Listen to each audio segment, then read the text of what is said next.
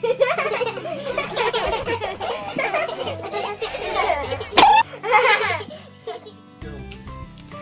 friends, I'm so glad you could join me today. I want to give you an idea that you can work with your preschoolers and even your younger children about their colors. And so we've made little color windows.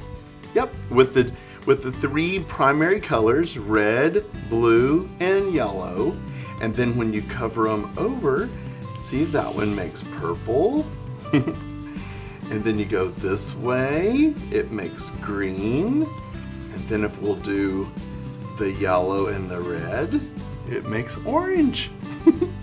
So those are the secondary colors, and this would be something you can tell with all your kids. Now if you put all of the colors together, then it makes the color brown. I don't know if you knew that, but all colors put together, it's also known as mud.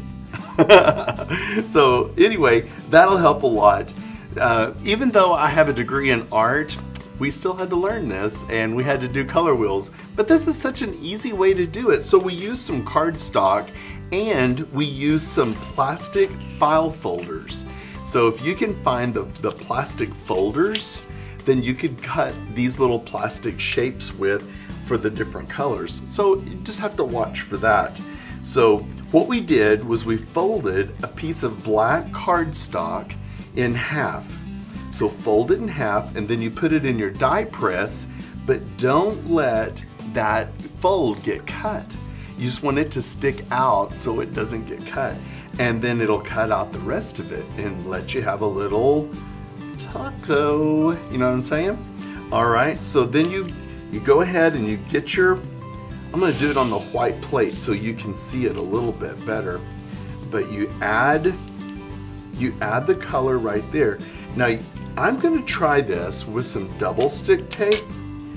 If you wanna try glue, that would work fine too. But I was thinking either tape or double stick tape would work great. And then whenever I close it, it would stick on both sides. And that would be great.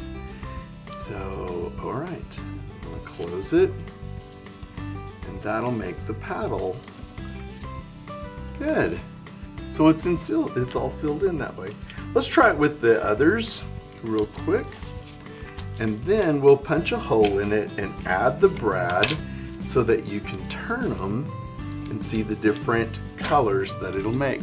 Maybe it's something that you want to make for each of your preschoolers that they can practice with at home when you're learning the colors, or you can have them in your classroom and get them out when it's time to practice our colors. So there's the yellow, and finally this red. We're gonna call it red. It looks very pink to me.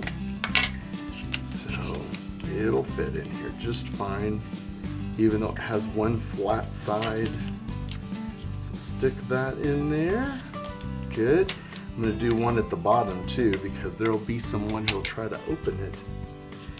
Good. All right, so that's sealed. Fantastic. Now, we can put these together and we can punch a hole, but it's not very easy unless you've got a real sharp pair of a hole punch. And by the way, you don't, because we've had these forever. We just keep using them and using them. So just make sure you get it kind of in the middle of each one of them, and that way you'll save your wrist and your grip from hurting when you do it. All right. Put them together, line up the holes.